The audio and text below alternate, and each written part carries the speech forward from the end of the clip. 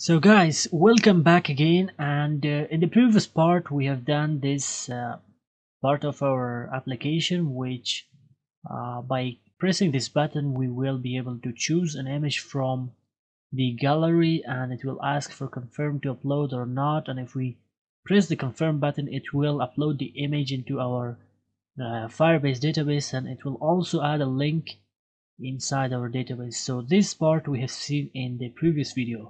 So in this video I will show you the homepage design using the staggered view. You will enjoy more. So let's get started with our project.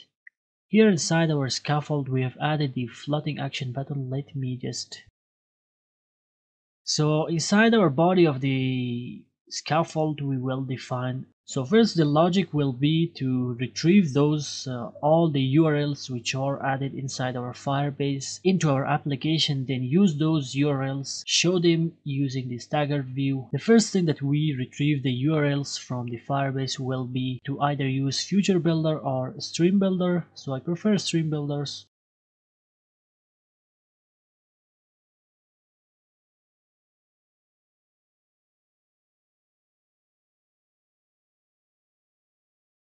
So here we will retrieve all the URLs from the image collection reference, and we will check if it is empty or null. Then we will show the circular progress bar for some reason if you are not able to retrieve the data from Firebase.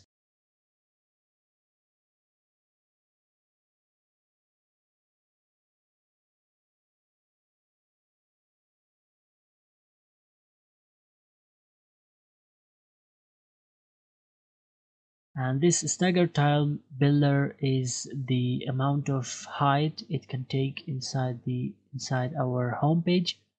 And here I declared if it is if the index is even, it should have 1.2 height, and if it is not even it should take 1.8.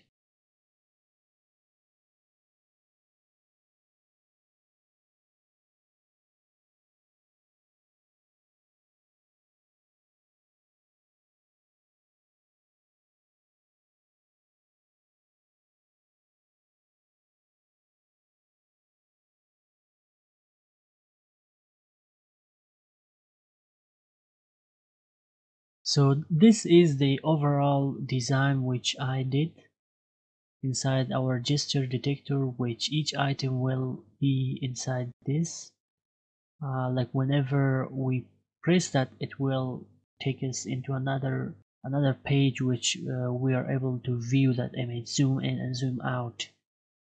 That's why we have used gesture detector, and each and every item is having this design inside the container, which is box decoration and some shadows, some radius and blurring, this stuff. You can play with this design by yourself, and this is the actual image which will be inside the clip or rect. So now the decoration is done. We have to do some on tap of this gesture detector whenever the user actually tapping in the image itself. What should happen on tap here we will define. So for now we will just print the go to detail message into our console whenever the user taps into any image. Let's check our program.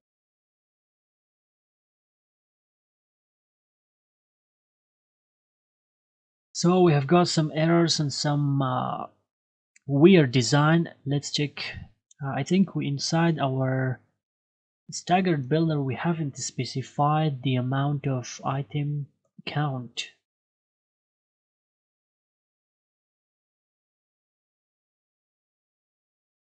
So now we don't have any error, but you can see there's a mess in between these two items because I have given the margin in a wrong place. I have to give this margin inside the inner container.